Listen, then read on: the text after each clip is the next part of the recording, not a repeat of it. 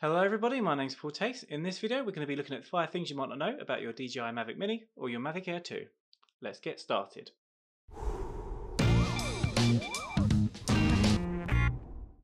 Okay guys, so as I said, this video is about the Mavic Mini and the Mavic Air 2. These are going to be general tips that apply to both drones. Now these are things that I didn't find out straight away, and had I known, it would have made using the drones a little bit easier. Okay, so tip number 1 is about the return to home button on the remote. Now if you're just flying along and you tap the RTH button on the remote, this will instantly stop the drone whichever direction you're flying. So even if you've got your finger on full throttle going forwards and you hit the RTH button, it will stop it dead. Now if we press it twice and hold it down, the drone will return to home. It's worth noting that if the drone is within a few meters of you, it will just land where it is. Now this works on both the Mavic Mini and the Mavic Air 2. Tip number 2 is you can use your finger on the phone to move the gimbal on the drone.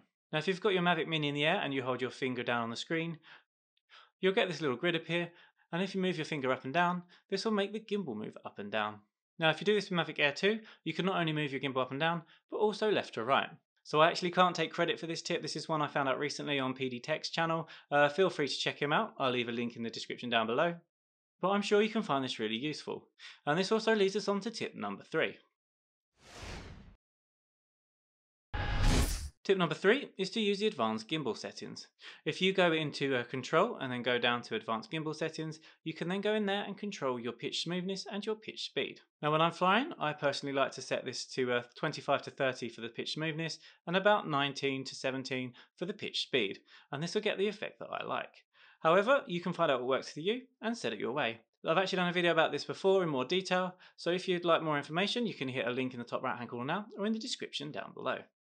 The only time I really tend to change this is if I'm using ND filters and I want a quick transition. I'll set the pitch smoothness to 0 and the speed up to 100, and this will get us a really blurred effect, which is useful if you're using the ND filters.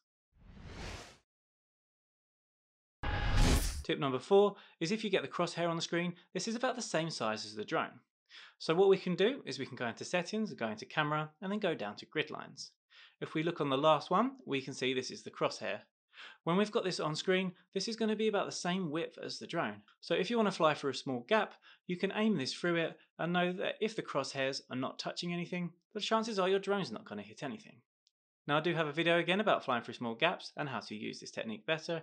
If you look in the top right hand corner of the screen now or in the description down below, you can find out more information.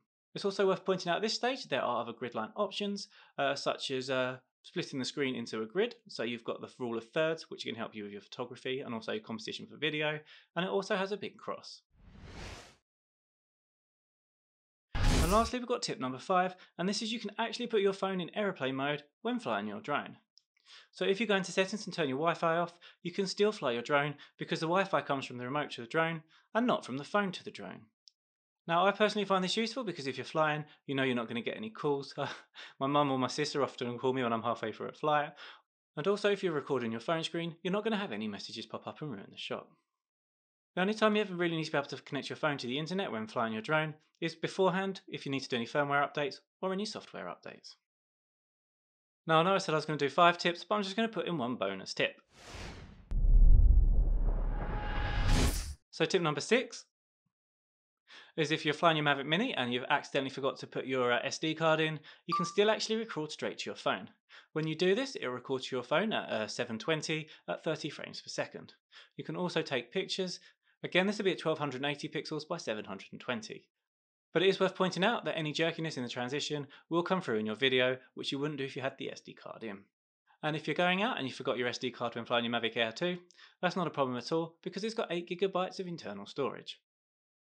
Okay guys, that's it for this video. I hope you found it useful. If you do have any questions, please feel free to leave them in the comment section down below, and I hope to see you in the next one.